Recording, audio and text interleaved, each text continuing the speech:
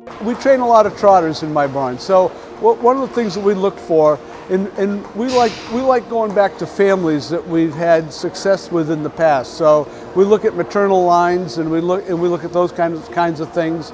And if we've had some success with a certain maternal line, you know, it's not, you know, unheard of for us to kind of go back in that direction and look again. But we're looking for horses that as we develop them, to be smart, have good heads on their shoulders, not too flighty. You know what I mean? You want horses that are well composed and they don't beat themselves out there on the racetrack. But that's all part of the learning process too, as you're training them and teaching them. So kind of build a little confidence into them, and you know, you hope that it sticks with them, and you know, they learn from that. Every horse is different. It's just like coaching kids in pee-wee hockey or little league.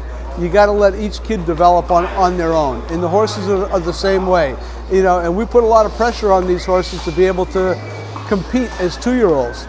Sometimes they're physically very able to do that, but maybe mentally they're not quite there, or vice versa. They might be mentally very mature, but physically their body's not quite ready. So you have to kind of follow every horse accordingly, and try to make the right decisions for each individual horse.